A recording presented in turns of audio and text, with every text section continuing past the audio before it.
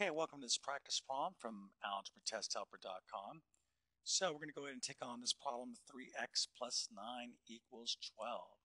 Okay, so the first thing I'm going to do is I'm going to subtract 9 from both sides of the equation. Okay, and then notice how I'm writing it just like this, and this is the way you want to follow the same format as I'm doing this. I've been doing this for 30 plus years, and believe me, there's other formats, but I really am a big believer in the way of writing the steps the way I'm doing it here.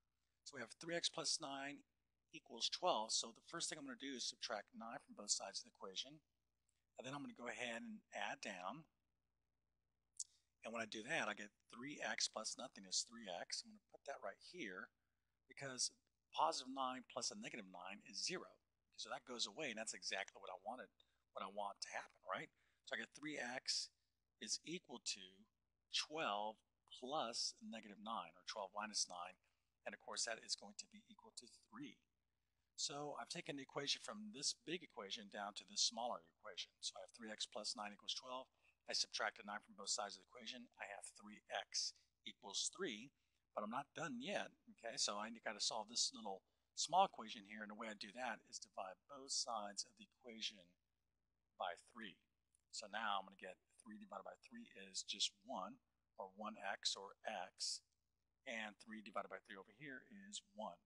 Okay, so x is equal to 1. And if I ever wanted to check that, or check the solution, I would go back to my original equation and I would plug in what I believe the answer to be. So here I believe the answer is 1.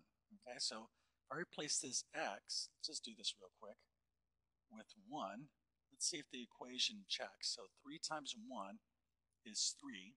Okay, so 3 plus 9, okay, right here is 12. And does 12 equal to 12? In fact, it does. And that's a way to kind of check your solutions when you're doing algebra equations. Okay? All right, so I hope this helps. For more help, please come over to our site, algebratesthelper.com, and subscribe to my YouTube channel, as they're going to be doing a lot of free algebra help, tons of problems, lots and lots of practice problems. So stay tuned. Have a great day.